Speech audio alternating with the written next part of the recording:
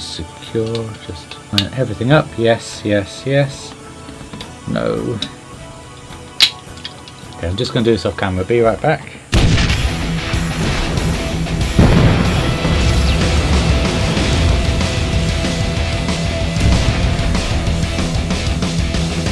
Alpha, result in this task.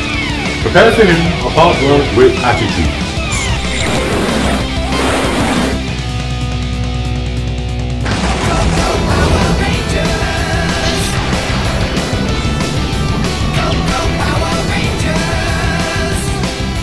Hello and welcome to the next episode of Build the Megazord, where we're looking at issue 110 and 111 this time. Yes, 2 issues in one, because as we're entering the last 10 issues of the Megazord, I just want to get it built. I just want to get it complete. So there will be multiple issues thrown together for the rest of this video series. And we are starting on the last and final leg, the second leg of the T-Rex, because the T-Rex only has 2 legs. So we're going to start off with this part here. I'm just going to bring this down, and I'm going to plug in one of these connectors just like that there. I've seen that many times before. And then we're just going to pop that aside and bring in this bit here, and we're just going to put in this metal bit here. This obviously once again is the joiner to attach it to the Megazords when Megazord mode is activated.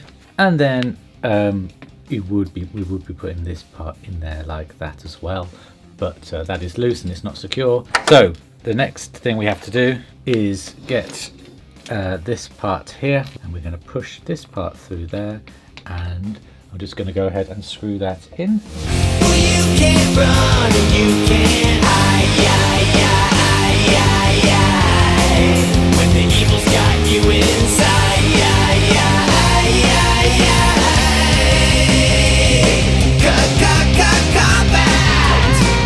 And there it is, all done. And I just whisked that off camera at the end there, just to make sure that these screws were nice and secure, because the last thing we need is kind of a loose part.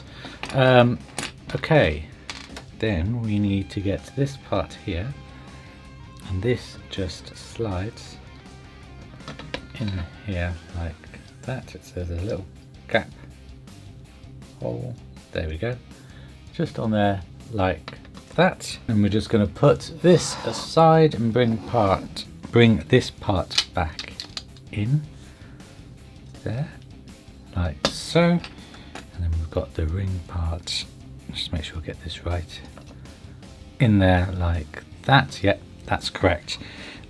Then what we have to do is we need to put this part in here, which is one of the joining parts. This just fits very nicely into that hole there. And then we get this part, and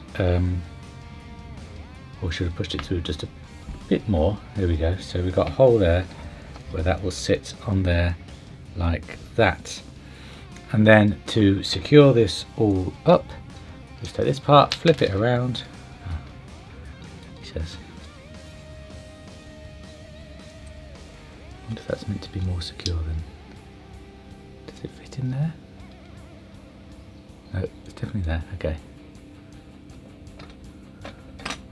Oh, this is going to be fun lining all this up. Not. That's already come loose. Okay, let's try this again. Right, I wonder if it's worth actually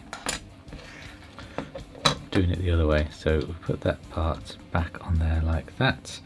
That part is meant to go on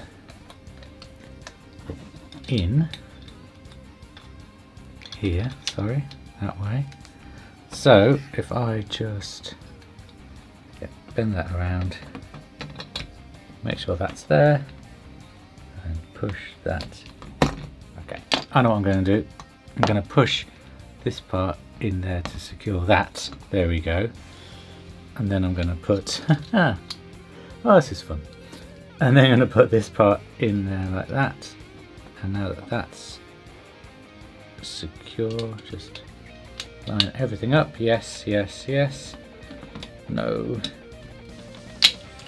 Okay, I'm just going to do this off camera. Be right back. There we go. It's so weird that even though it's the exact same parts, as the other leg. I didn't have a problem with the same things I've had a problem with this time around.